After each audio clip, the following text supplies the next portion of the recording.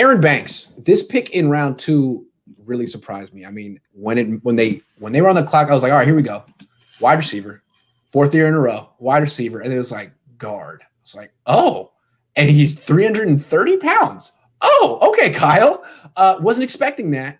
A lot of people were like, man, this guy's good, but is he fast enough? How does this guy fit the offense? And what do you think of the pick?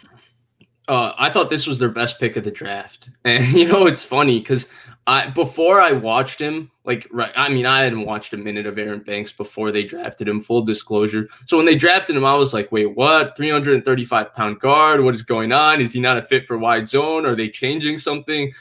Blah, blah, blah. And the NFL Network broadcast, Daniel Jeremiah said, he's not a fit for wide zone, blah, blah, blah. And then you watch him, and he actually does play in a wide zone offense. They do run wide zone, and he is quick enough and he is mobile enough to play within it. And then you look at his size, you look at the fact that he's a good pass protector and he's a good run blocker, and you're like, wow, this is a perfect fit. He's well coached from Notre Dame. He has quite a few starts behind him. This to me is seamless. They drafted him, and he's going to start for them for the next 5 to 10 years. This is an unbelievable pick, in my opinion. This was a Grant Cohn pick. I was stuck on the fact that they had to go corner before they addressed any other position. You were a little more, if they go offensive line, I'll forgive them for not taking a corner. They went offensive line first, and I thought it was a hell of a pick. Yeah, I mean, from everything I see with this guy, he's really good in pass protection. He has the type of body that he can actually match up with someone like Chris Jones, which the Niners couldn't do 2 years ago. He seems like he's a good matchup against Aaron Donald. It seems like beyond what he can give you as a pass protector, he's freaking mauler in the run game.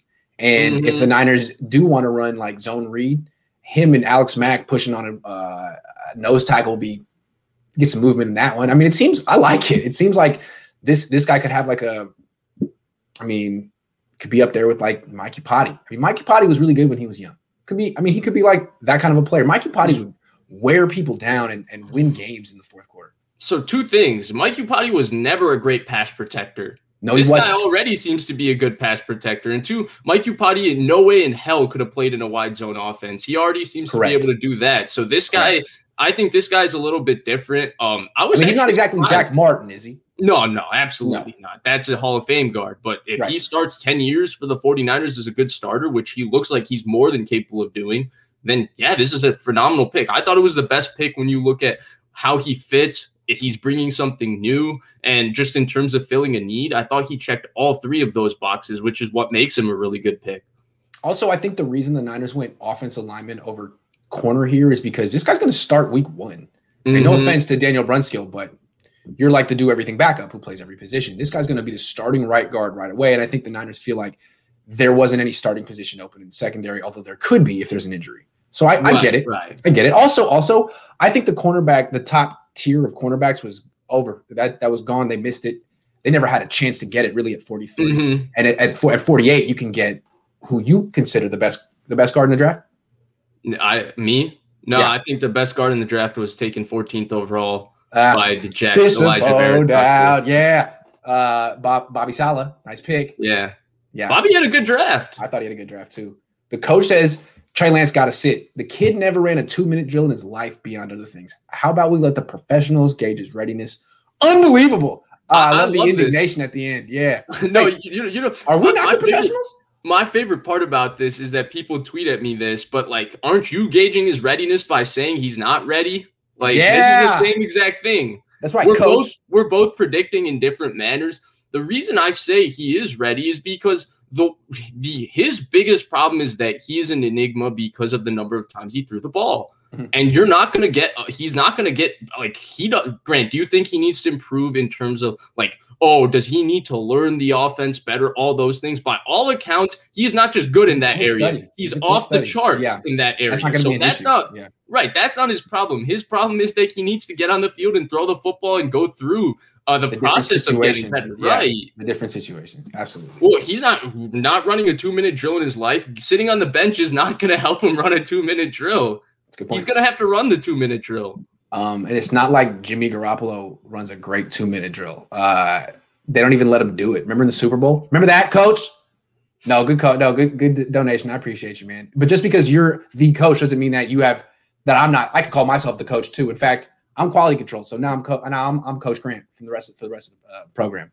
So it makes me an expert. Preston says Lance starts by week 5 at the latest.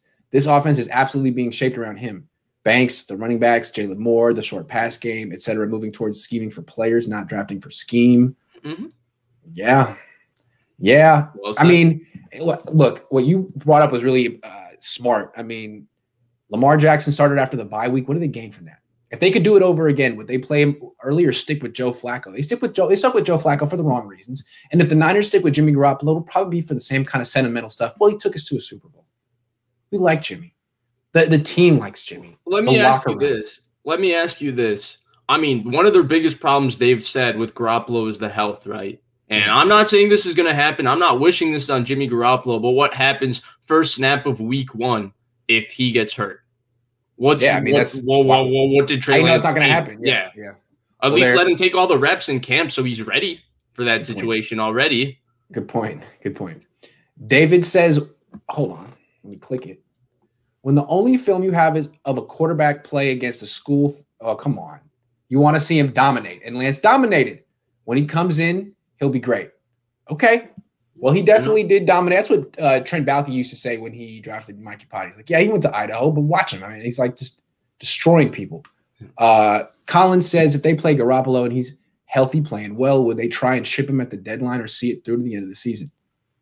How do you see that one playing out? If Jimmy holds on to it and they don't follow your advice and Jimmy gets the start week 1 and like play, it's like say it's 2012 and somehow Jimmy gets to start and he plays well. It's like his best season and it's like they're like looking for an opportunity to bring Trey. I don't think they would move him at the deadline then because he would still have the same value in the offseason.